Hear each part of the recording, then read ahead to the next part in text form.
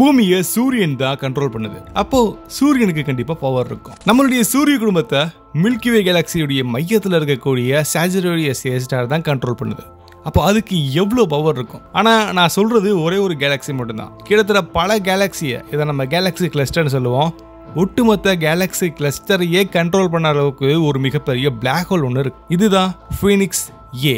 Universe உருவான பின்னாடி ரொம்ப வேகமா வளர்ந்த, ரொம்ப எனர்ஜியை ரிலீஸ் பண்ணக்கூடிய ஒரு மிகப்பெரிய வயலண்டான ஒரு இடம் தான் ஃபீனிக்ஸ் ஏ.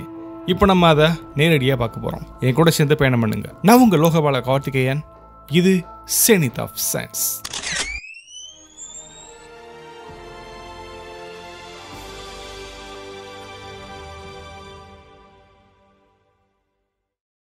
ஃபீனிக்ஸ் ஏ அப்படிங்கிறது ஒரு மிகப்பெரிய கேலக்சி கிளஸ்டர். அதோடைய மையத்தில் இருக்கக்கூடிய பிரைட்டஸ்ட் கிளஸ்டர் கேலக்சி நம்ம பிசிஜின்னு சொல்லுவோம்.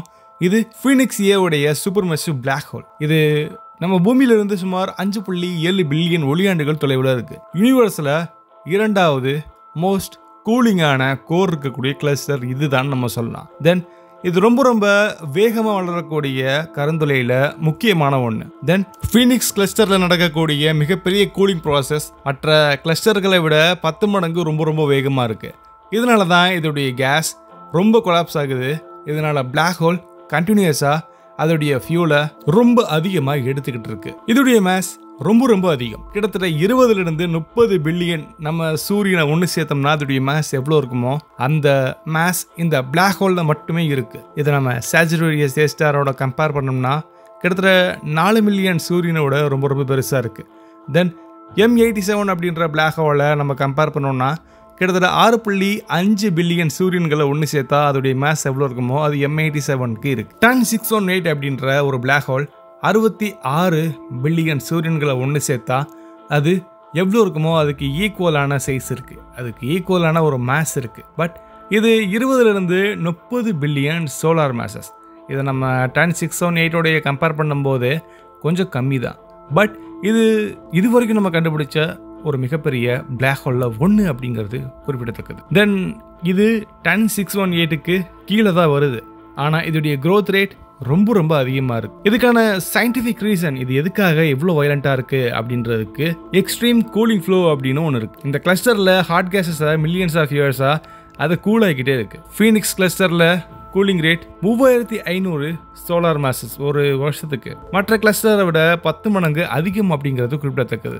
இதன் காரணமா பிளாக் ஹோல் கண்டினியூஸா ரொம்ப ப்ரெஷர்ல அதிகமான கேஸஸை சப்ளை பண்ணோம். தென் ஆக்ரோசன் டிஸ்க்ல இருக்கக்கூடிய ultra high density plus ultra high temperature ரெண்டும் சேர்ந்து இந்த ஆக்ரோசன் டிஸ்கை அந்த கேலக்சியில அந்த பிளாக் ஹோல்ல இந்த யூனிவர்ஸ்ல ஒரு யூனிக்கான ஒரு பிளாக் ஹோலா ஆக்குது. இதுதான் இங்க இந்த ஜெட் இவ்வளோ வேகமா ஒரு ரெக்கார்ட் பிரேக்கிங் ஆகிறதுக்கான முதன்மையான காரணமாகவும் இருக்கு. அடுத்து இரண்டாவது சயின்டிஃபிக் ரீசன், இதை நம்ம ஃபீட்பேக் ஃபெயில்ஸ் மூவ்மெண்ட்னு சொல்லலாம். பொதுவாக பிளாக் ஹோலுக்கு ஒரு ஸ்டேஜுக்கு பின்னாடி ஜெட் ரிலீஸ் ஆகும். அது கேஸை கொலாப்ஸ் பண்ணும். தென் அது கேஸை கொலாப்ஸ் ஆகிறத ஸ்டாப் பண்ண கூட செய்யும். இதுக்கு பேர் நம்ம AGN ஃபீட்பேக்னு சொல்லுவோம். ஆனால் ஃபீனிக்ஸ் ஏல இந்த AGN ஃபீட்பேக் கொஞ்சம் லேட் ஆகுது, ரொம்ப வீக்காகவும் இருக்கு. இதன் காரணமாக கிளஸ்டரில் இருக்கக்கூடிய கேஸ் அன்கண்ட்ரோலாக இருக்கிறத விட ரொம்ப கூலாகுது. பிளாக் ஹோலுக்கு எக்கச்சக்கமான ஃபியூல் உள்ளே போய்கிட்டே இருக்கு. இதனால அந்த சூப்பர் மேசிவ் பிளாக் ஹோல் ரொம்ப சீக்கிரமாக வளருது. ஃபீனிக்ஸ் ஏ இதோடைய ஜெட் அளவு ரொம்ப வயலண்டாக இருக்கு. அதுக்கான காரணம் நாசா மெஷர் பண்ணது. இதோடைய எனர்ஜி அவுட்புட் ரொம்ப அதிகமாக இருக்கு.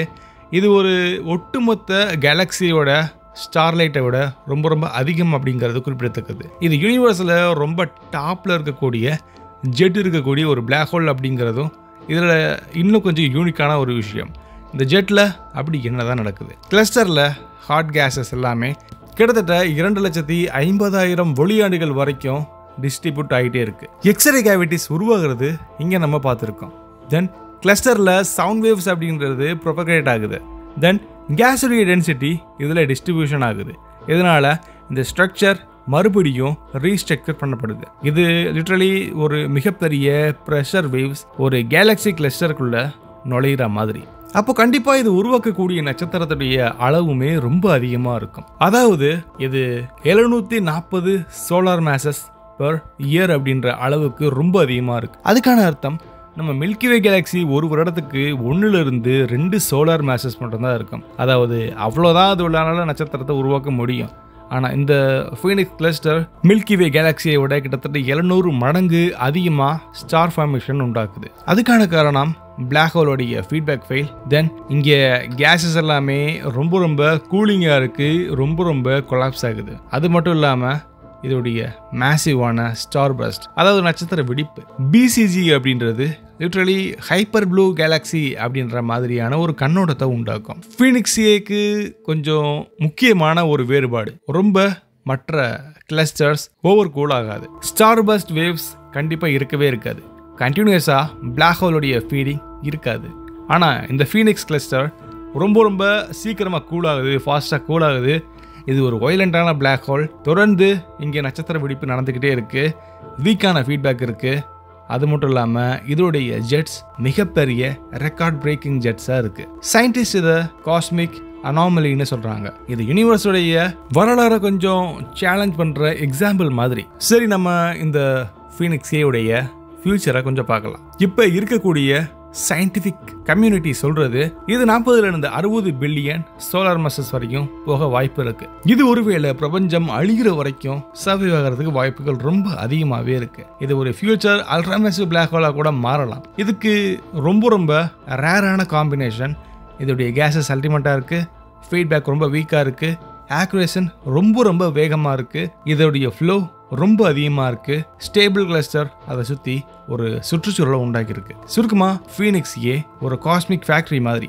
பிளாக் ஹோல் உடனே யூனிவர்ஸில் டாப் டயரில் ஒரு மிகப்பெரிய மான்ஸ்டராக வளர்ந்து இதுதான் இதுக்கான ஒரு அடையாளம் அப்படிங்கிறதுக்கான ஒரு பிளாக் ஹோலாக இது கண்டிப்பாக இருக்கிறதுக்கு வாய்ப்புகள் ரொம்ப அதிகமாக இருக்குது. யூனிவர்ஸ் இன்னும் எத்தனை சீக்ரெட்ஸை வச்சுருக்குன்னு நமக்கு தெரியல. அதுக்கு பதில் சொல்கிற மாதிரி பல பாயிண்ட்ஸ் முன்னாடி நமக்கு பார்வைக்கு வந்துக்கிட்டே இருக்குது.